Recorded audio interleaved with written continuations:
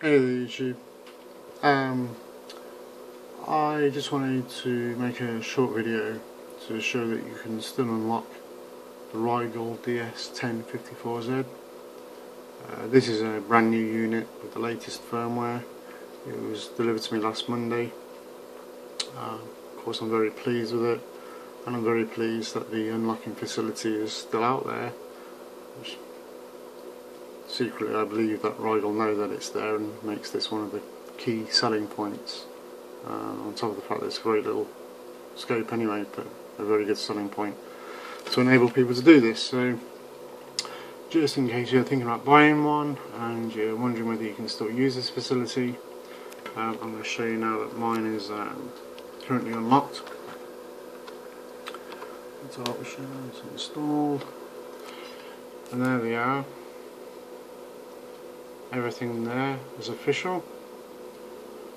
It's I used one key for this. You can use I think it's like 5 different keys,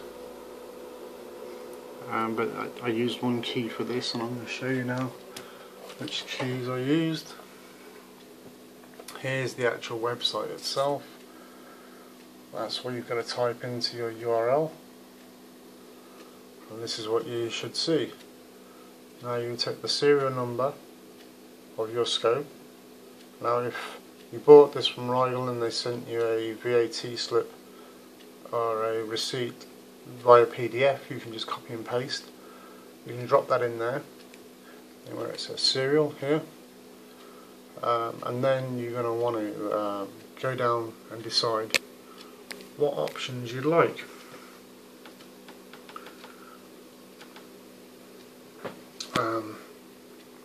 Forgive me with this camera, but it's the other one that I'm focusing more. Now as you can see there, the DS1000Z, that's what you'd go for this, and generally you just take this option here and you type this DSFR, which is all options.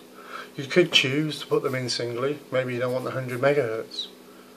You know, maybe you just want the 24 meg memory and the resolution.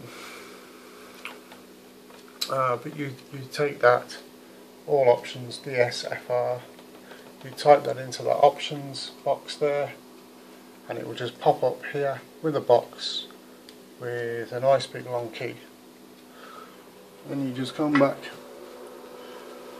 to here, or you click into setup and you turn on the editor, and as you can see here, you've got 4 boxes, and on the page on the website you'd have 4 boxes, basically 4 groups of numbers and characters, or just say characters, and you just fill this in.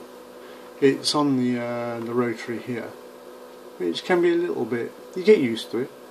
As you can see, it's like flying around here a bit because I've got this wires hanging over my finger, but you get used to it, and you just put your numbers in there, enter it all in, and as long as you do it correctly, that's it. It will just open up all those options for you and turn your scope into basically an 1104Z.